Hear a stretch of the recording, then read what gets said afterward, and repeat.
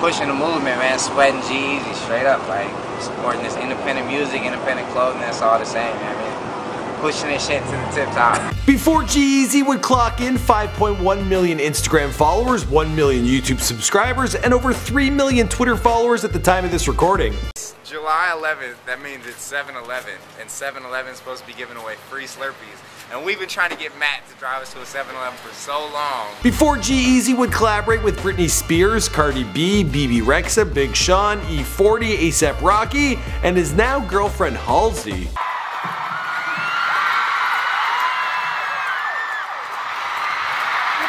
Hold on. I'm gonna let you finish, but can we please all sing her happy birthday, everybody together? Before G-eazy would have 2 hits break onto the Billboard Hot 100 and pick up an MTV Europe Music Award for Favorite Hip Hop Artist and Favorite Hip Hop Artist at the 2017 People's Choice Awards. Shoot, I don't know, I got a little piece of hardware right here. Alright. Before G-eazy would have everyone singing "F with me and get some money." Like on repeat, seriously. It's in my head, it's like hypnotic, and it really makes me want to f with G-eazy and get some money. Well, his story is a pretty interesting one. Starting out 11 or 12 years old, well, that was the first time he made some beats, and he would also pen his own lyrics while in class. Then he would get home and pour all his energy into making music. That's a long time to be so dedicated, so I'm proud of you. That's awesome. The dude has put in well over a decade into his craft before signing a record deal in 2014. His success comes down to his persistence, his hard work, and a lifelong obsession of making it happen.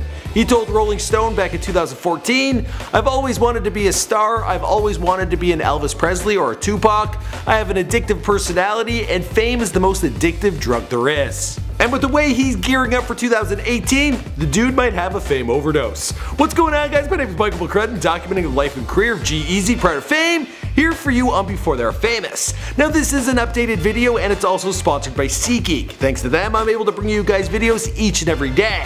Be sure to use SeatGeek when buying tickets for your next G-eazy concert. As always, be sure to let me know who you want me to document next. Now let's get into this bio.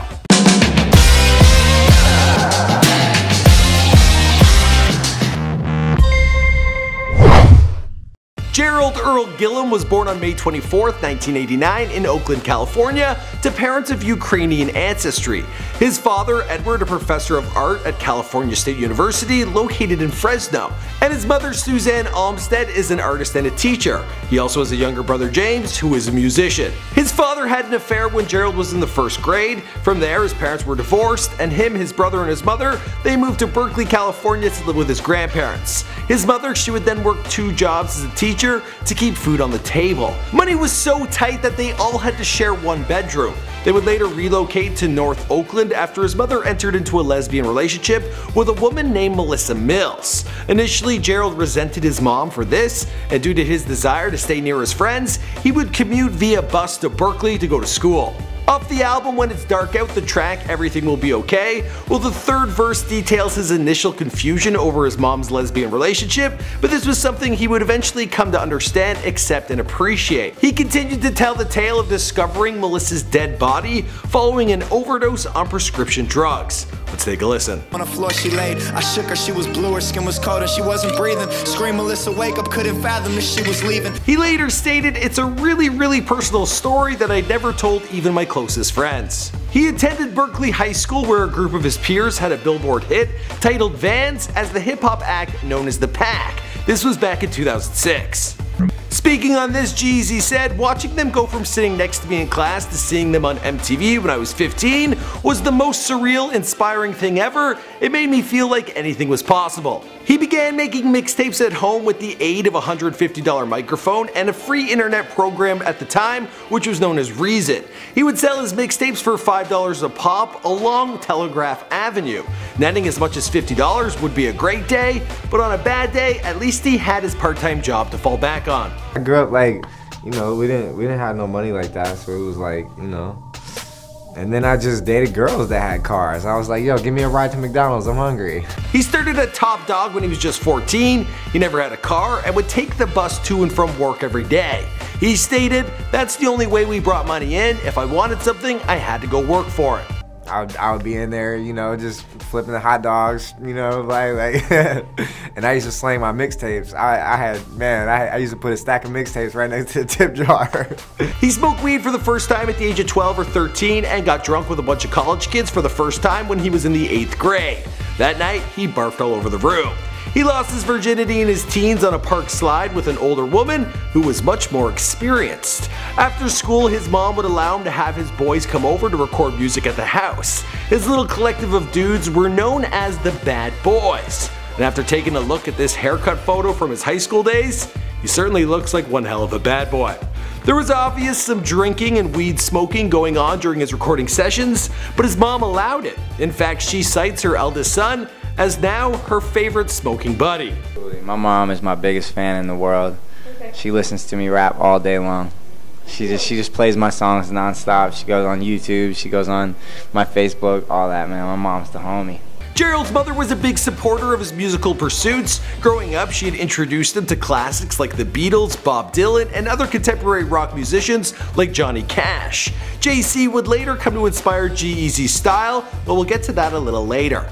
He personally cites Kanye, Tupac, E40, and Mac Dre as some of his early influences. Of course, on top of this, there was Dr. Dre's Chronic 2001, and that shit was everything. I mean, I grew up on 2001. That's like the most classic album ever created, ever.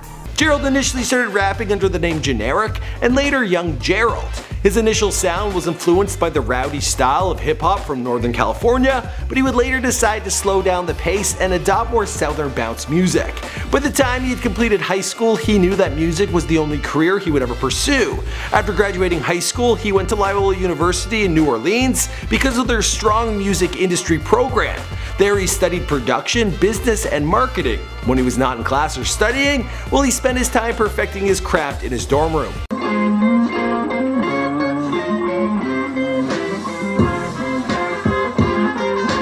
He would release music via his MySpace page and put out several mixtapes, including The Tipping Point in 2008, Sickest on the Planet, and Quarantine, both in 2009. There was Big in 2010 and The Outsider in 2011. He also released a download-only LP in 2009, The Epidemic LP.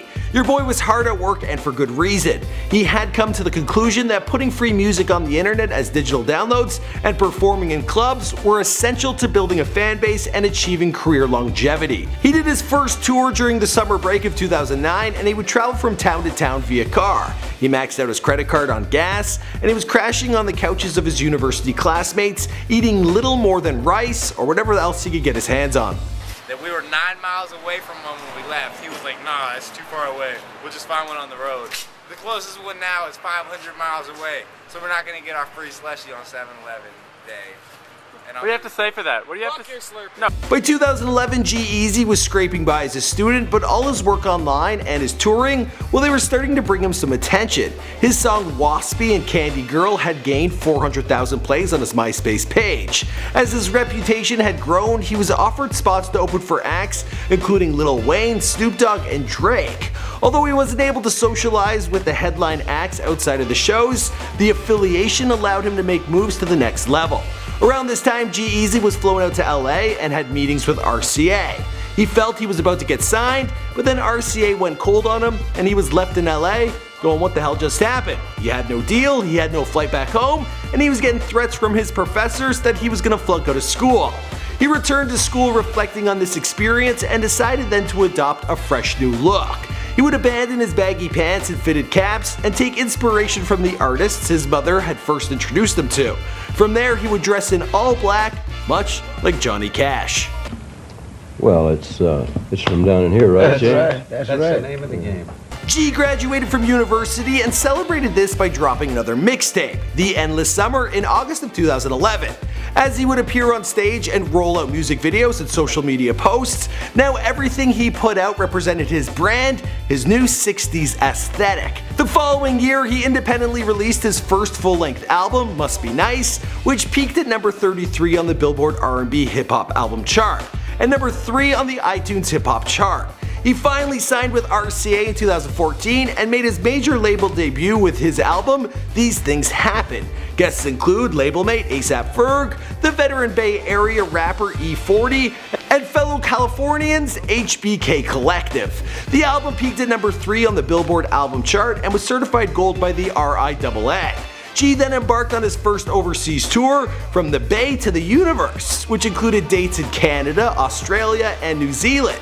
He documented the entire experience via his YouTube channel. His second album for RCA, When It's Dark Out, dropped in November of 2015, with guests including E40, Big Sean, Chris Brown, BB Rexa, and Keisha Cole. The album debuted at number 5 on the Billboard chart and was certified platinum. Its lead single, Me, Myself and I, was a duet with BB Rexa, which reached number 7 on the Billboard Hot 100 chart, becoming his first top 10 single. It was around this time that I made the original Before Their Famous video on G-Eazy. Now back in the day, my YouTube channel was a little crusty and half the length of the videos they are today. I wouldn't be able to deliver these videos the quality they're at if it weren't for the help I get from my friends over at SeatGeek. Boom! This is the world's largest event ticket search engine. What they do is search all the ticket prices available on the web to find the absolute best seat price. SeatGeek puts out a 1 to 100 score to let you know if you're getting a good deal or a bad one. Green means good, red means bad. Now because you guys have all been amazing subscribers, truthfully, I got you $20 back when you use the promo code FAMOUS. You can grab tickets for your next G-Eazy concert or any sporting event, basically anything that sells tickets. There's a link down below. Now let's get back to our bio. 2016 was a big year for G-Eazy. He was featured on Make Me with Britney Spears, which was the lead single for her 9th album. During an MTV performance, G-Eazy would make news headlines for his failed attempt at kissing Britney during their performance. He would eventually find the right leading lady for him to do this with in Halsey. In March of 2017, he released the single Good Life, a collaboration with the singer Kalani that received more than 13 million YouTube views in its first month. And the man's endless work and ambition would continue to bring him to where he is today. As for the rest of the story, well, I'm going to wrap this one up here because of course this is Before They're Famous. My name's Michael McCrudden and we're bringing you new videos each and every day, but you guys gotta let me know who you want me to document next in the comments down below. A lot of you guys actually reach out to me on Instagram and Twitter asking for me to do this update, so here I am getting it done. Look forward to seeing who you guys want me to do in the future. I'll see you guys in another video. His father had an affair with Gerald while he was in the 1st grade. From there, his parents were divorced. Wait, hold on.